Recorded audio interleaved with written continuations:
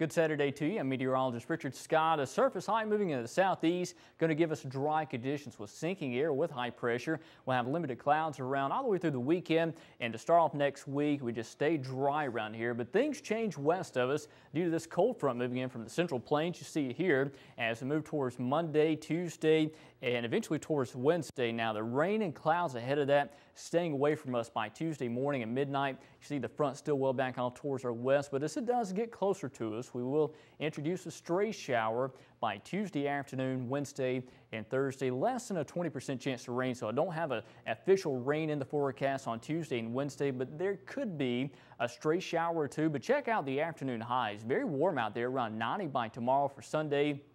Temperatures at night close to 50 degrees as we go into tonight, tomorrow night, all the way through, say, Tuesday morning. But we'll have that partly cloudy sky around for Tuesday and Wednesday. Otherwise, temperatures in the 80s.